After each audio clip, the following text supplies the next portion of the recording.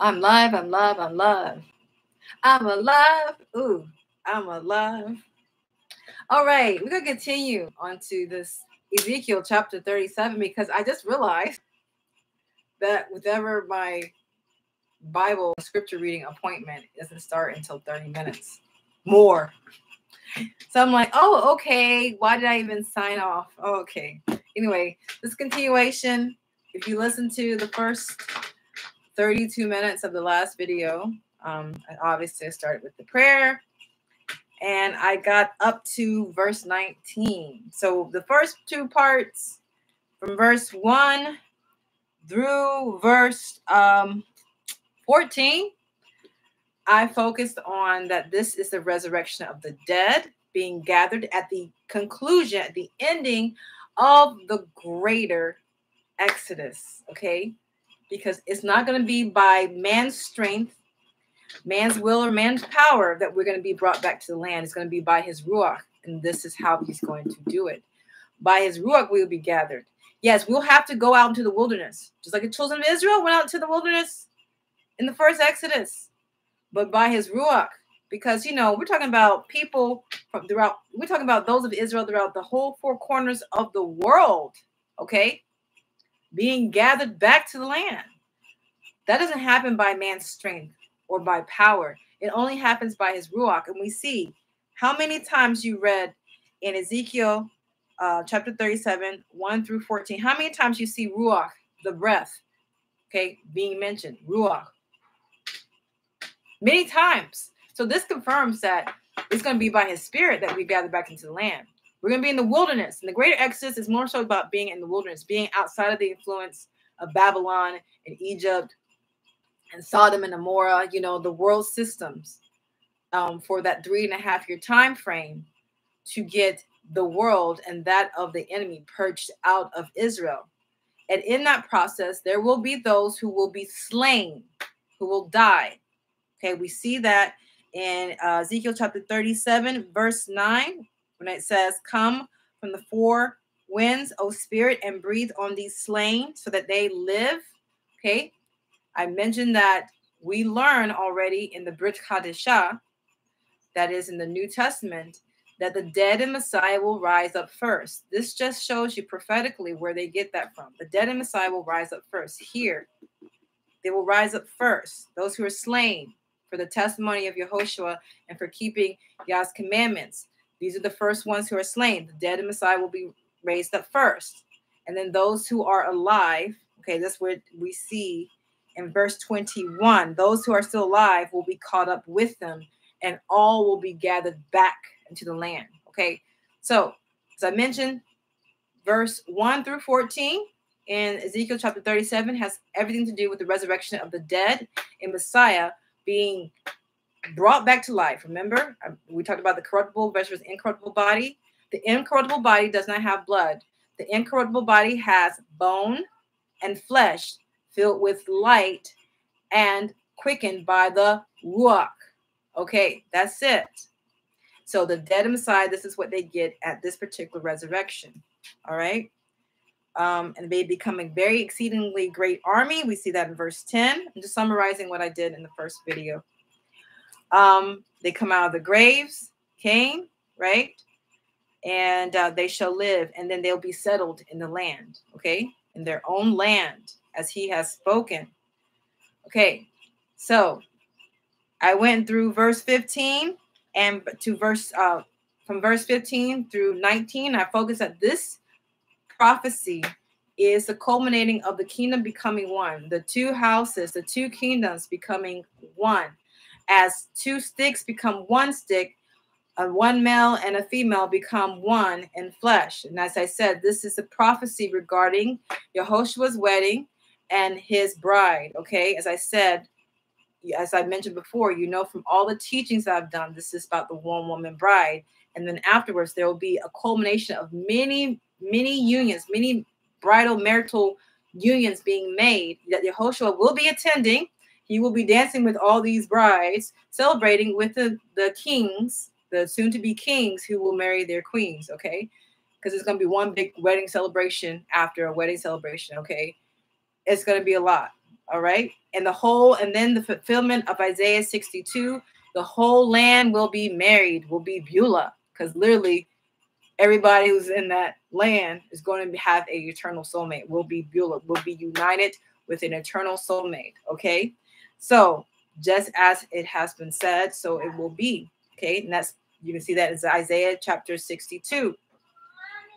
So anyway, so we have this resurrection of the dead.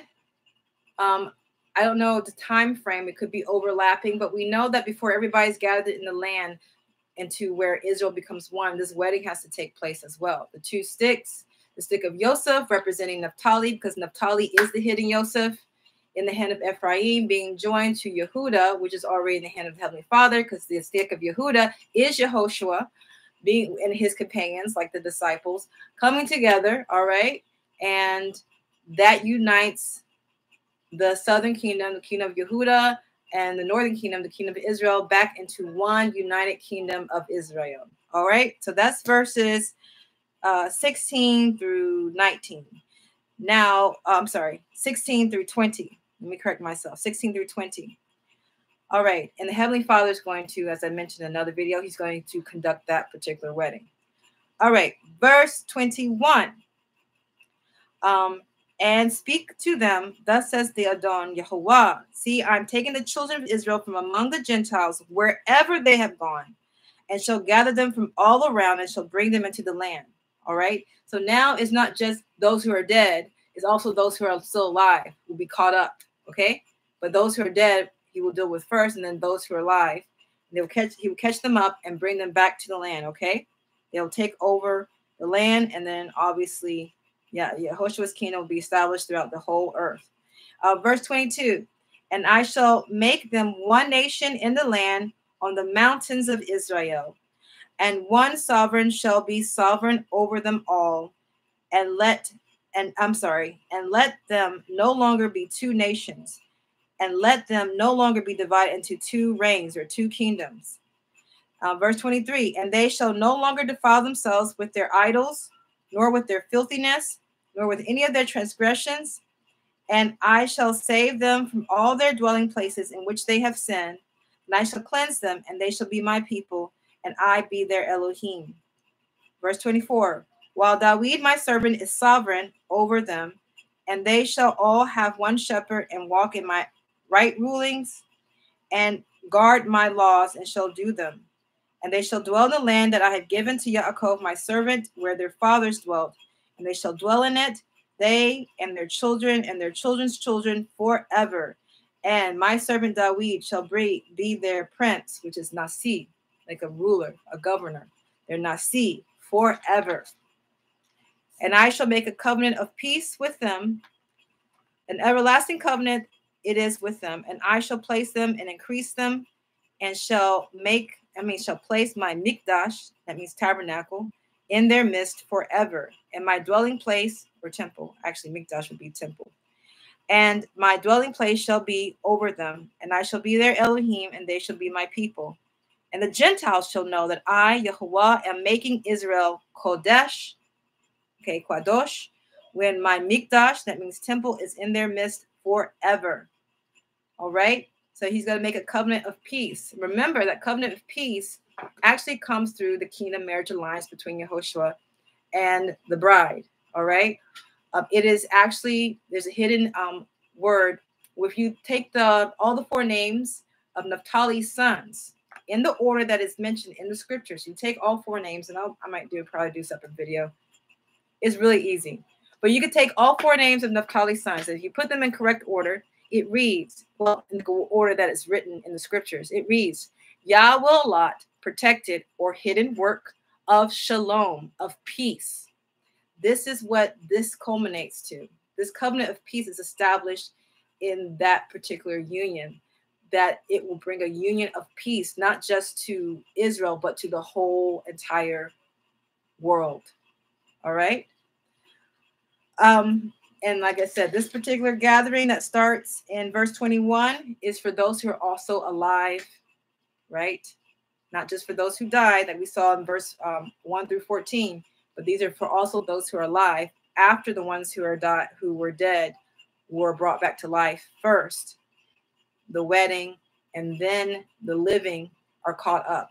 So the wedding happens before the catching up of the living. Okay, the wedding happens before the actual what we call the wheat harvest happens, which those who are alive are caught up. So if we look at the order of things, you'll see this is how it's going to play out to culminate, to conclude the greater Exodus. Hallelujah. And with that, I'm going to say shalom, shalom, and shalom. If you have any questions, if you want me to go through more scriptural details, maybe you feel like I don't have time to look at all those other videos you're talking about, then just let me know, and I'll summarize this with those extra scriptures that I was hinting at, like Isaiah chapter 62, the Testament of Naphtali. Let's see. Yeah, those other scriptures. Okay. I'll make my effort to do that. But I just, like I said, I don't want it to be, my videos can be very long. So I'm just trying to, so for people's attention's sake, I'm just trying to keep it, not brief, but concise enough where, you can actually focus and be edified by it. So with that, I say shalom, shalom, and shalom. Shalom.